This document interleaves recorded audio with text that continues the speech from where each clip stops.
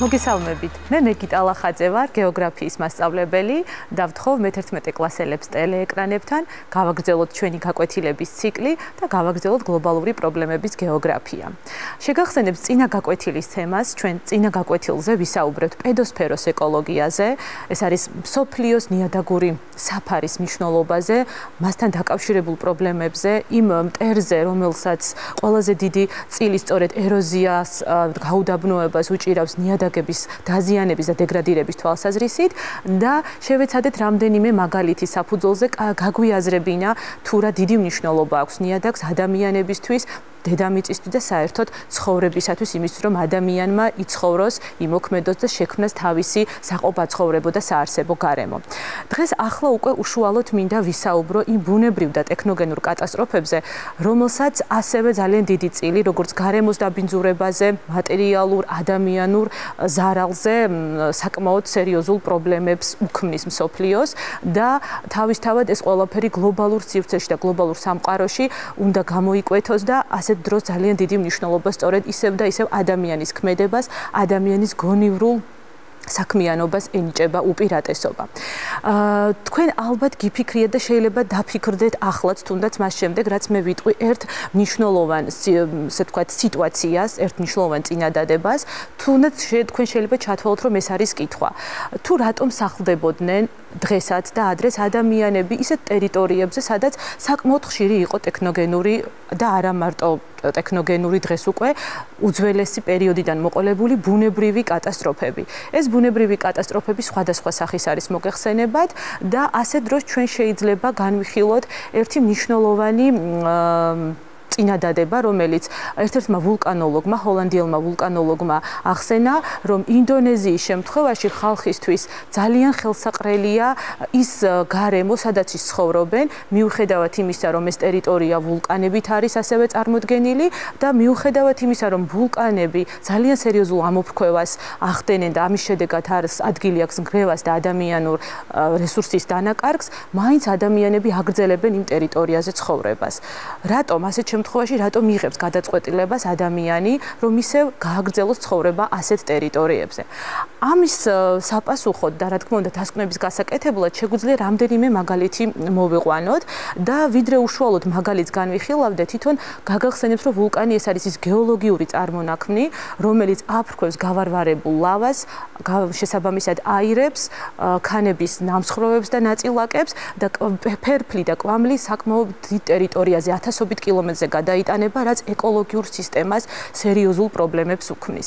გარდა ამისა, თვითონ ეს ლავა არის ძალიან მაღალი ტემპერატურის 1000 გრადუს ცელსიუსი და შესაძლოა უფრო მეტიც, საკმაოდ სწრაფად 165 მეტრწამის სიჩქარით გადაადგილდება და თქვენ ალბათ უკვე შეგიძლიათ წარმოიდგინოთ თუ რამდენად რთულია ადამიანმა ხელი შეუშალოს და რაღაცნაირად მოევლინოს ბარიერად ამ ბუნებრივი პროცესის შესაჩერებლად და შეაჩეროს ეს ყველაფერი.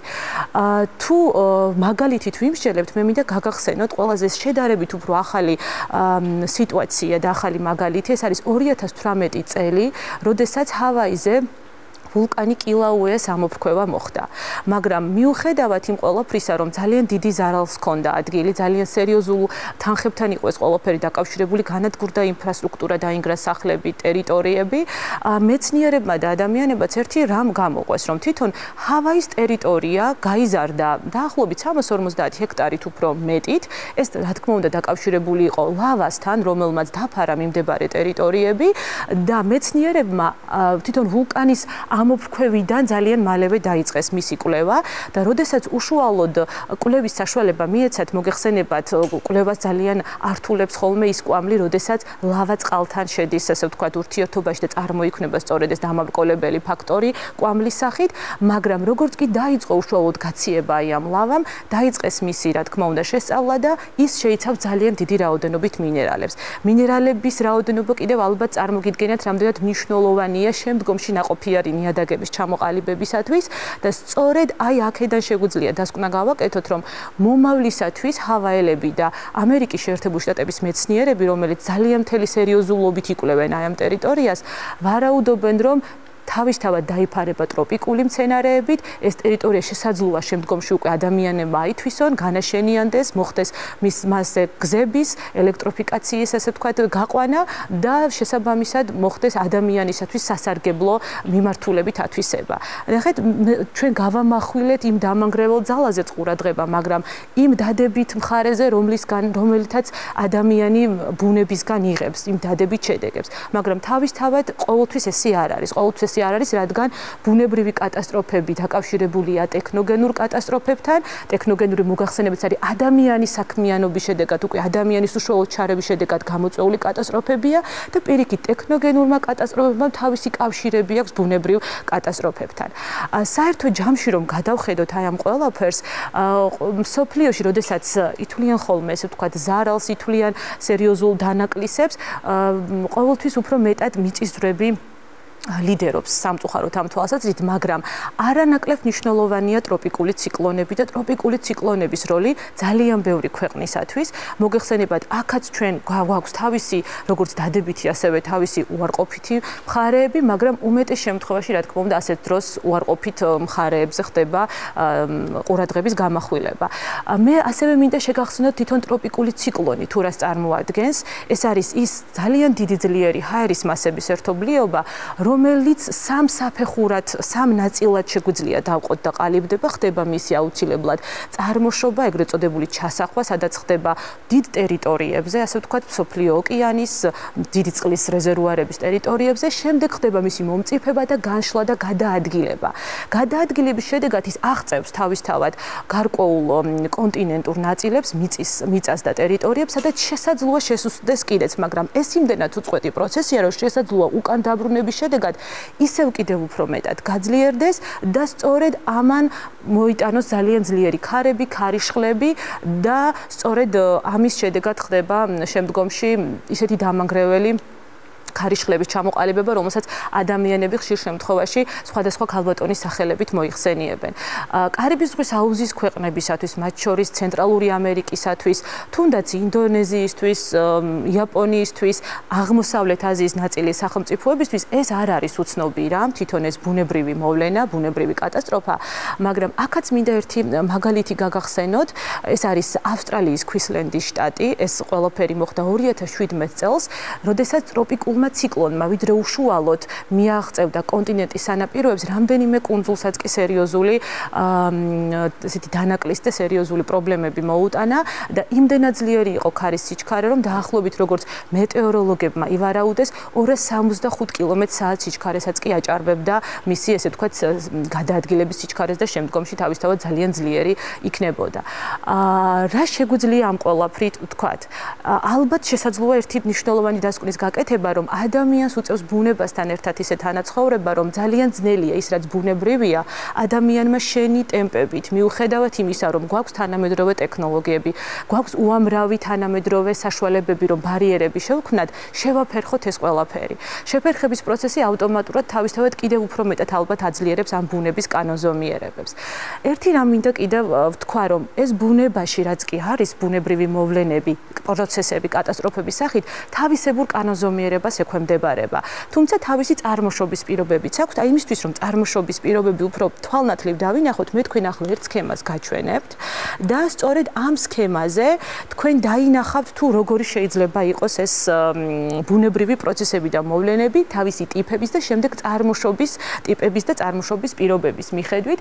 აქ ზოგადად ხედავთ, რომ არსებობს არადედამიწისეული და დედამიწისეული და ამ შემთხვევაში ჩვენთვის მნიშვნელოვანია, რა თქმა უნდა, ამ მომენტისთვის დედამიწისეული და ხედავთ, რომ არსებობს ჰიდროლოგიური, გეოლოგიური, ნახეთ, აქ არის ის ძალები, რაც ისევ ბუნებასთან არის დაკავშირებული, წყალთან, დედამიწაში მიმდინარე პროცესებთან, მათი ერთობლიობით შეიძლება იყოს ჰიდროლოგიური და გეოლოგიურიც, ხომ?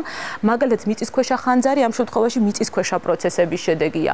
წყალდიდობები და წყალმოვარდნები დედამიწის ზედაპირზე, ხომ? ბუნებრივი მოვლენების შედეგია და სწორედ ტროპიკული ციკლონები ერთ-ერთი ამისი განმაპირობებელი. მათ შორის ზომიერი სარტყლის ევროპასაც უქმნის ხოლმე ხშირად ეს პრობლემას და საქართველოსაც წყალდიდობები, ასე ვთქვათ, არ არის უცნობი. რა შედეგები მოაქვს ამ ყველაფერს კიდევ? როგორ შეიძლება ესე დავინახოთ? დავინახოთ, კი ბატონო, დამანგრეველია, მაგრამ სწორედ ამ ბუნებრივი კატასტროფების შედეგად ძალიან ბევრი ადამიანი ხდება ეკომიგრანტი. აი სწორედ ასეთი ეკომიგრანტები ყავს საქართველოსაც დაახლოებით 30 წლის, ასე ვთქვათ, პერიოდის განმავლობაში რომ მოვითვალოთ, ალბათ 50,000 ადამიანზე მეტი არის, ვინც არის მიგრირებული სწორედ ამ პრობლემის გამო, დატოვა თავის საცხოვრებელი საქართველოს შემთხვევაში მეწყერ საშიში და ღვარცობ საშიში ტერიტორიების გამო და გადაადგილება მოუწია და ახალ ტერიტორიაზე დასახლება მოუწია. გარდა ამისა, სოფლიოშიც საინტერესოა ალბათ, ხომ როგორ არის ეს მდგომარეობა? ამისთვის ჩვენ დაგვეხმარება ეს ძალიან საინტერესო ინტერაქტიული რუკა და ინტერაქტიული რუკის დახმარებით ჩვენ შეგვიძლია დავინახოთ კიდეც თუ მივიტანთ რა თქმა უნდა კურსორს და მე ახლა კურსორის საშუალებით შევეცდები რომ ეს გაჩვენოთ. აქ თქვენ ხედავთ 2017 წლის მონაცემებს, ის ადამიანები რომელიც იძულებული გახდნენ არა მარტო ბუნებრივი, ასევე ტექნოგენური კატასტროფების შედეგად გადაადგილებული იყვნენ, ოღონდ რა თქმა უნდა არ გადაკვეთეს თავისი ქვეყნის საზღვარი, საერთაშორისო საზღვრები არ გადაუკვეთა და დაუტოვებიათ ქვეყანა და ხედავთ კიდეც როგორ ლიდერობს 2017 წლისათვის მაგალითად ჩინეთი, ამერიკის შეერთებული შტატები, მათ შორის ინდოეთი, მილიონობით შემთხვევები აქვს ასეთი ადამიანების გადაადგილების, რაც ისევ და ისევ ბუნებასთან და ადამიანებთან კავშირში მოდის ეს ყველაფერი. ისე შეგიძლიათ რა თქმა უნდა ნახოთ 2008 წლიდან ნახეთ რა სწრაფად იცვლება უცებ ეს მონაცემები აი ამ ინტერაქტიულ რუკაზე. ეს ყველაფერი რაც ბუნებრივ კატასტროფებთან, ტექნოგენური კატასტროფა. ამ შემთხვევაში ტექნოგენური კატასტროფების დროს სულ უფრო და უფრო მეტად იზრდება ზეწოლა გეოგრაფიულ გარსზე და გეოგრაფიული გარსის შესაძლოა ძალიან მალე და გვევლინება კიდევაც ადამიანის ნოოსფეროთ, ანუ გონებრივ სფეროს გარდაიქმნას და ასე დროს იცვლება ბუნებრივი ლანდშაფტები. ფაქტობრივად საზღვრები გარდაქმნილი ლანდშაფტების მიმართ გაზრდილია, რომ პირიქით ძალიან ძნელი ალბათ იპოვის, რაც ნამდვილად ბუნებრივია და ოდესღაც წარმოადგენდა ხელუხლებელ ტერიტორიებს. ტექნოგენური კატასტროფების დროს მე თქვენ მინდა გაგახსენოთ ისეთი მნიშვნელოვანი რამდენიმე მაგალითი აქაც რაც ჩვენი ესე ვთქვათ საგაკვეთილო დრო გვაძლევს ამის საშუალებას. ეს არის მაგალითად ატომური ინდუსტრია შეიძლება გამოვიტანოთ, შეიძლება ნავთობი პროდუქტებით დაზიანება და ჩაღვრაზე გავამახვილოთ ყურადღება და თავისთავად ტექნოგენური კატასტროფები ბევრ რამე შეიძლება იყოს. ეს შეიძლება იყოს მათ შორის მილსადენების აფეთქება, მათ შორის ასე ვთქვათ ადამიანის მიერ შექმნილი ინფრასტრუქტურული და ფაბრიკა ქარხნებზე გარკვეული დაზიანებები, მაგრამ 1986 წელს, რომელსაც მსოფლიოზე მასშტაბურად გავლენა მოახდინა, ეს იყო ჩერნობილის ატომური ელექტროსადგურის აფეთქება 26 აპრილს. მაშინ უკრაინა გახლდათ საბჭოთა კავშირის წევრი სახელმწიფო, ამიტომ ინფორმაცია დროულად არ გაჟღერებულა და ძალიან დიდ ტერიტორიაზე მოხდა რადიოაქტიული ნივთიერების გაჟონვა. დაახლოებით 150,000 კვადრატული ტერიტორია მოიცვა, მათ შორის საქართველოს ტერიტორიამდე მოაღწია და რა შედეგები მივიღეთ? ის რომ დაზიანდა სასოფლო-სამეურნეო სავარგულები, წყლები, მათ შორის ფაქტობრივად გამოუსედაგარი შეიქმნა და წლების განმავლობაში ადამიანმა შესაბამისად ვერ ისარგებლა ამ ყველაფრით. თან ეს ყველაფერი არ ქრება. ის თანდათან ჰაერის მასებთან ერთად გადაადგილდება, თითქოს და მიიძინებს, მაგრამ შესაძლოა შემდგომში ისევ გააქტიურდეს.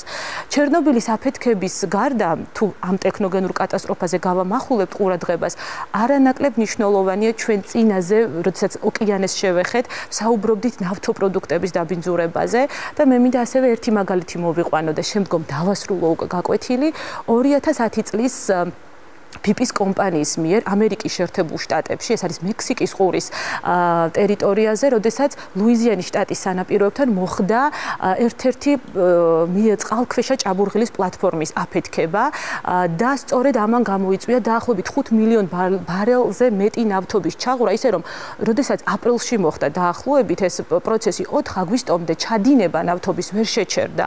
რა თქმა უნდა, ურთულესია, ხომ, ამ ყველაფერს ადამიანი შეეწინააღმდეგოს და გარდა იმისა, რომ ეკოსისტემა დაზარალდა და 5 წლის შემდეგ ამ ყველაფერმა კიდევ დიდი მნიშვნელობა და გავლენა იქონია ეკოსისტემაზე, ადამიანების მსხვერპლსაც ჰქონდა ადგილი, 126 თვითონ ეკიპაჟის წევრიდან 11 ადამიანი გარდაიცვალა და თვეები დაჭირდათ აღდგენას და დღესაც კი თვითონ ნარჩენები პლატფორმის ფსკერზეა ისევ დალექილი და რა თქმა უნდა გავლენას ახდენს იქ არსებულ ცოცხალ ორგანიზმებს და ცვლის გარემოს, ცვლის ბუნებას და შესაბამისად ეს ყველაფერი საერთო ჯამში როგორც არ უნდა ვთქვათ, ტექნოგენური კატასტროფა შეხედეთ, ეს იქნება ვთქვათ, ირიბი ზემოქმედებით თუ პირდაპირ ზემოქმედებით ისინი ჯაჭვურ რეაქციაში არიან და როგორი არ უნდა იყოს ის ლოკალური რაღაცა არხებით. ეს არხები რა შეიძლება იყოს? ჰაერის მასები, წყლები, საბოლოო ჯამში მთლიანად შესაძლოა დიდი რეგიონები მოიცვას და იქცეს გლობალურ პრობლემად.